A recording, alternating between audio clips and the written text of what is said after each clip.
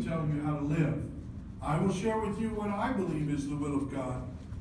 But you have to have faith. That which is not of faith is sin.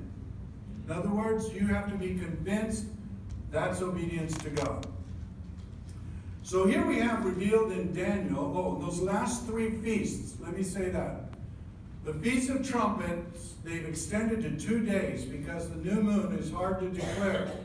And just so that Jews wouldn't make a mistake, they put it over 2 days because no man knows the day or the hour. So they extend the Feast of Trumpets, I believe, is the rapture. That he's going to proclaim, and we're going to go to be with him, just like that explosion, however it's going to look, I don't know. It seems like the world has been so set up. They're already into extraterrestrial stuff. They're into all, they really are being set up for the greatest deception ever. But for you and me, if we're ready, we're going to be caught up together with him, as it says. And the Thessalonians were commended for their understanding of the end times. And Paul corrects them a little bit. What revelation? 10 days after the Feast of Trumpets is the Day of Atonement. That's the day that the Jews believe all their sins are totally wiped away for the whole year. That's why they're in this kind of Lent season right now, and it's a good time to wheel and deal with them because, well, the Jewish people are funny too. There was a friend that we knew that when the air conditioning broke on a person's house on the Sabbath or popped a circuit, the Jewish person would come over to their house and say, "Can you go over to, turn on my air conditioning?" Because they couldn't. We saw Sabbath day elevators. Those are elevators that go to every other floor, and there's one that goes to the even, one that goes to the odd, so that the person who's on the Sabbath, who doesn't do any work, the Jewish mentality, they'll get into the one that will stop eventually at their floor so they don't have to push a button and disobey the Sabbath. It's interesting too, during leaven, when they were to take all the leaven out of their house, what they did is they took it to a Gentile friend. And then after the Feast of Leaven, 7 days, they go get their leaven back. Oh man, talk about, but they're no different than you and I. We're always looking for a corner on God, like we can outsmart God somehow. I can do this or that, and God's just going to let me get away with it. It ain't going to happen. So in the book of Revelation, and then the Tabernacles will happen. And Tabernacles is a wonderful feast that has 7 days, and then the 8th day is a great day of the feast, I believe, is the millennial reign and the marriage feast of the Lamb. But I don't understand it all. I just keep studying it. I keep reading it. Amen. In this case with Daniel, he was given authority. It was revealed that he was given authority, glory, sovereign power, all people, over all peoples, nations, men of every language, and they worshiped him. His dominion is an everlasting dominion that will not pass away. His kingdom is one that will never be destroyed. Whose kingdom were we talking about? Jesus' kingdom. Yeah. It's going to last forever. When does this happen? Verse 18 says, but the saints, who are the saints? Can I have somebody that's a saint? Raise your hand. Are you sure of that? If your name was Bernard, would you still say you were a saint? Yes. Oh, then you're Saint Bernard. Amen. But the saints of the highest one, I love those kind of words for our Lord. He is the elative, I think, how do you say that one? Elative superlative. Meaning he's not the best of all. He is the unique one that is above all. There is no, I had a vision, or been taking the visions I've been reading and looking at the Lord through the visions of Ezekiel and just praying and imagining and picturing stuff, And I was thinking, man, we don't have an idea of how great is our God. We don't know how great is our God. we have no concept of it, you know. Even the greatest experience you have that would just bring a good kind of fear, whether it's an ocean, a firestorm, an earthquake, or whatever, nothing's compared to the greatness of the Lord. He is great. Or some big, you know, standing up over, you know, the Grand Canyon out on that glass thing. I kept looking, and that horn was waging war with the saints and overpowering them. I know there's a spiritual battle going on, and I know that that battle is not only for you, for your family, for our nation, for the world. We are in the midst of one of the greatest battles, but we have the greatest God and the greatest power.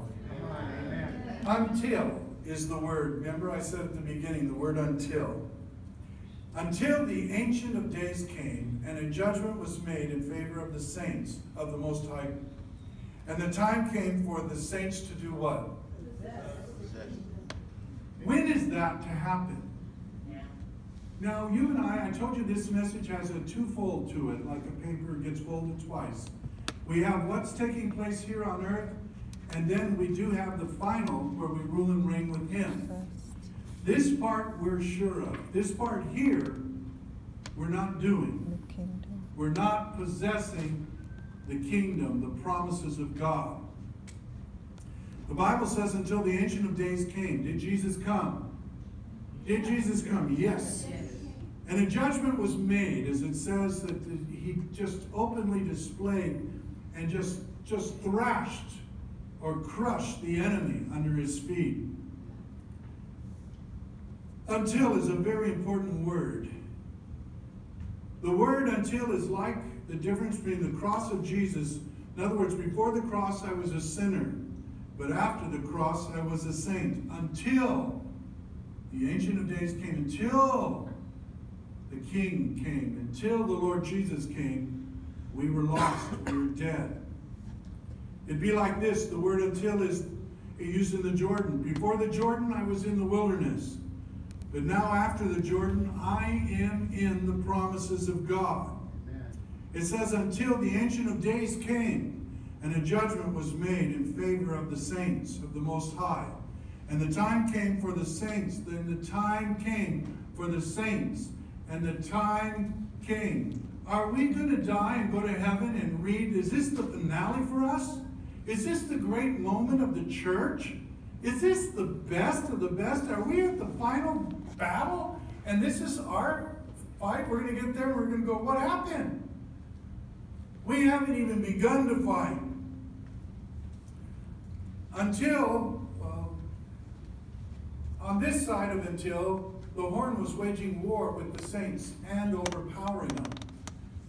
But then, on this side of the verse 22, when the time arrived, when the saints took possession of the kingdom, it's time for you and me to take authority over the enemy. It's time for you and me to learn to walk in the power that we've been given, the dynamite power. On the side, the horn was overpowering them. But on this side, we've been given dominion, glory, and a kingdom. I'm experiencing that glory. I said, I'm beginning, tasting, but I'm experiencing that peace. I'm experiencing that presence of the Lord. When I do the songs, I put in my heart, I go, Lord, I don't want to just sing. I want the presence.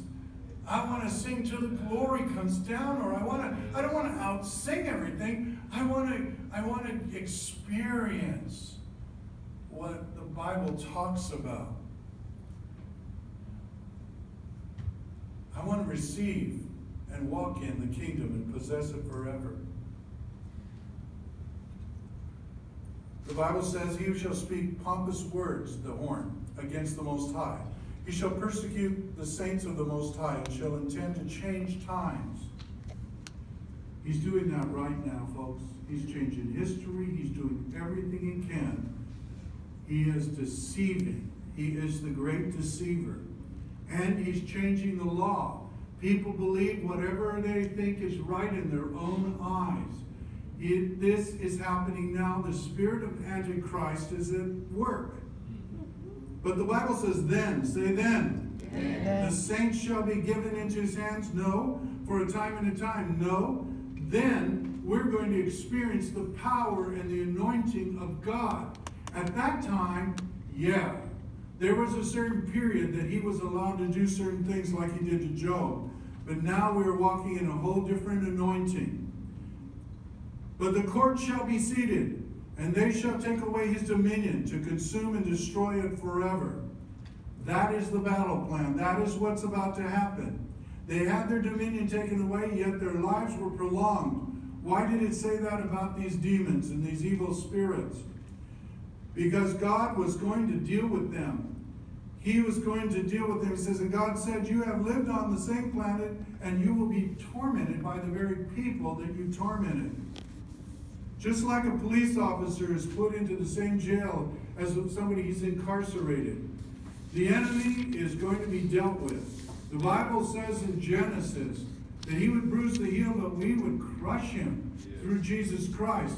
It says in Romans, we're going to crush Satan under our feet. It's time to do some crushing. Amen. The Lord said to the devil, before I throw you in the lake of fire, here's going to be your first punishment. I'm going to put you in the middle of a people you tormented, and I'm going to take away your power. And this fulfills Genesis 3:15, which says, and I will put enmity between you and the woman, and between your seed and her seed. He shall bruise your head, and you shall crush his head. We are in the point where the power of God. You know how frustrated. When are we going to rise up? What's it going to take? You know, for us to just get totally totally passionate for the Lord. Then the sovereignty, power, and greatness of the kingdoms under the whole heaven will be handed over to who? The saints, the people of the Most High.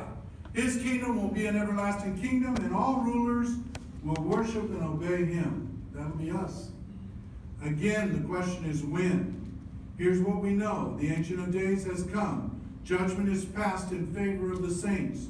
The time arrives for the saints to take possession of the kingdom. Then sovereignty, the dominion, and the greatness of all the kingdoms under the whole heaven will be given to the saints of the Most High God. And this gospel of the kingdom will be preached in the whole world as a testimony to all nations. And then the end will come. When Jesus saw that he had answered wisely, speaking of the rich man, he said to him, you are not far from the kingdom of God. But he said, I must preach the good news of the kingdom of God to other towns, Jesus said, because that is why I was sent. And he sent them out to preach what? The kingdom of God, and to heal the sick. Seek first the kingdom of God, and these things will be given unto you. Do not be afraid, little flock, for your Father has been pleased to give you the kingdom.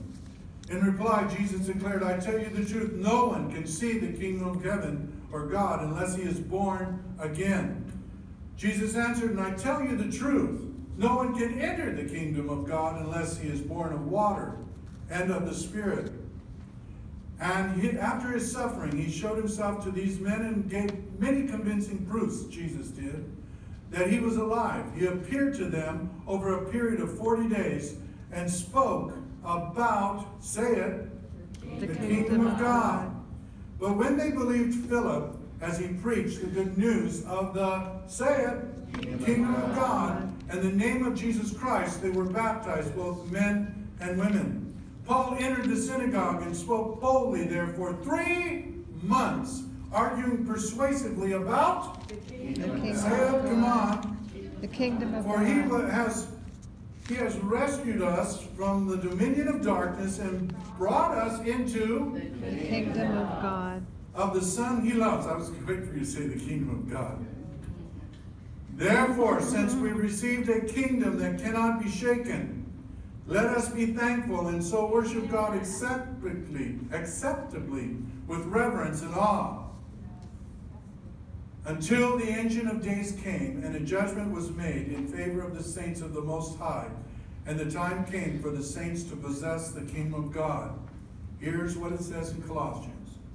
When you were dead in your sins and in the uncircumcision of your sinful nature, God made you alive with Christ. He forgave all your sins. having canceled the written code with its regulations that was against us,